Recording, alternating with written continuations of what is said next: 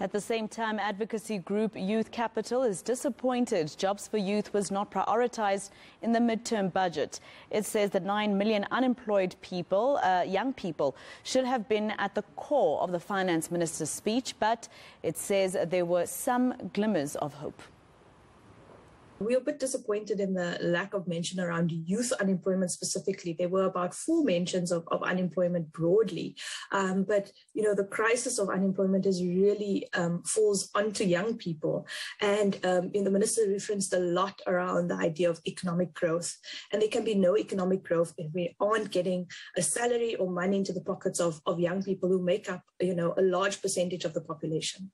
So I think there were some encouraging, hints at things that government's doing, working with SMEs and reducing red tape for small businesses to operate, because we really believe that small businesses are the key to unlocking employment opportunities in the formal economy. You know, big corporates are saturated and they can only absorb so many young people.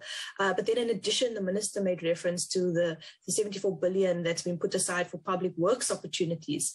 And we know that we had the biggest public works opportunity in the history of this country at the beginning of this year with the Basic Education Employment Initiative.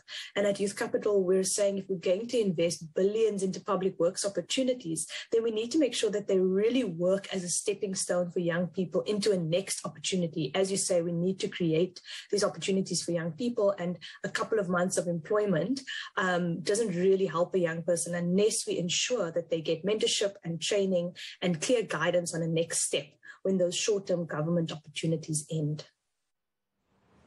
President Cyril Ramaphosa is in the